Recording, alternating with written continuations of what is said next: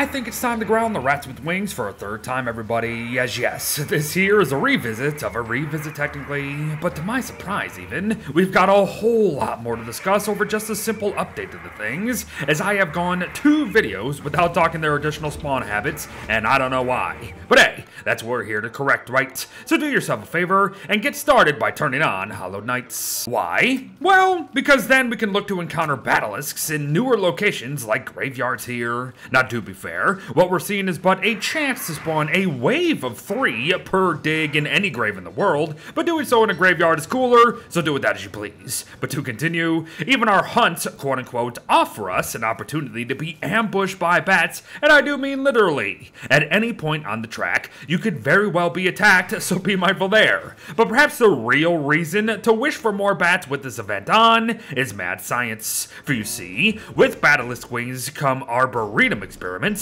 and with Arboretum nonsense comes totally normal trees that we can do with as we please. Eventually, of course. But enjoy it. Now, why Past Beard didn't tell you any of that is questionable, but at least he knows why he couldn't talk about these next changes back in the day. The rifts of the post-end game weren't even a thing yet. But with the cave ones come Acid Rain, and with Acid Rain comes all sorts of unique changes to Batilisks themselves. Their eyes begin to glow.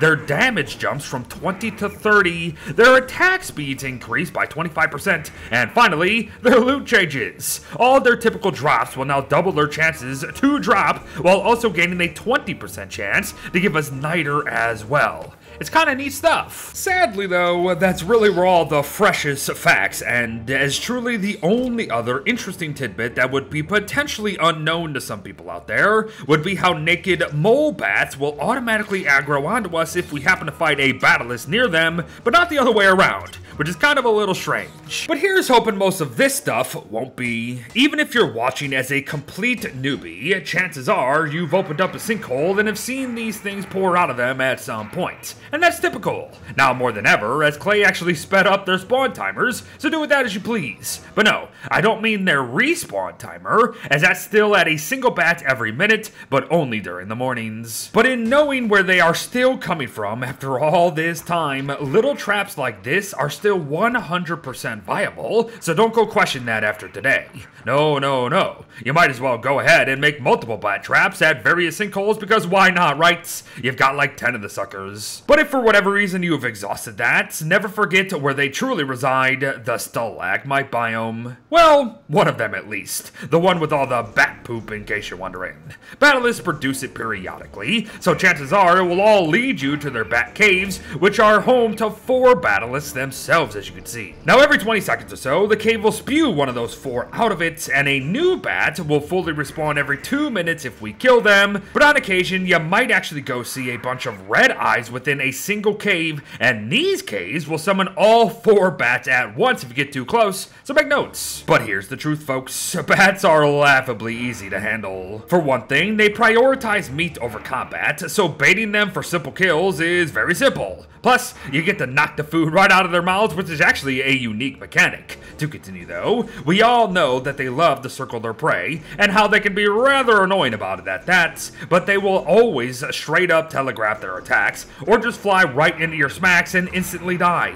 I mean, the guys only have 50 health and deal 20 damage for the most part. There is no other thing for me to say beyond warning you about their screech, as then that means they're about to attack. So, attack first, and then reap the rewards. As we've discussed, Batilisks now have Niter in their loot pools, but by the time you are dealing with Acid Rain, such things likely won't matter, so let us just stick to the basics, yes. Dropped 25% of the time, Batilisk wings can be eaten if one chooses to do so, and no, it's not just Weber alone here who is benefiting from no sanity drain from cooked wings. It's everyone. They are truly not a bad snack at the end of the day. And said wings also go into a not half bad weapon in the Bat that is also cheaper than ever at 3 wings over the original 5. And as I said, it's decent. Nothing spectacular at but 42.5 damage a hit. However, each hit leeches 6.8 health only to return it to us but note that this process also costs us 3.4 sanity every time too. So in essence, it's kind of like a weapon that should only be used as a strategic tool and not a day-to-day type of thing, if you know what I mean.